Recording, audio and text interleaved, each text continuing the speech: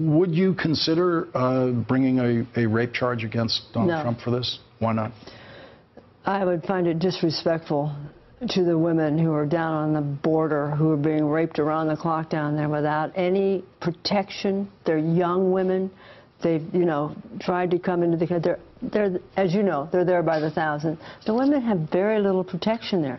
It would just be disrespectful if I, you know, and mine was 3 minutes. I'm a mature woman. I can handle it. I can keep going. You know, my life has gone on. I'm a happy woman.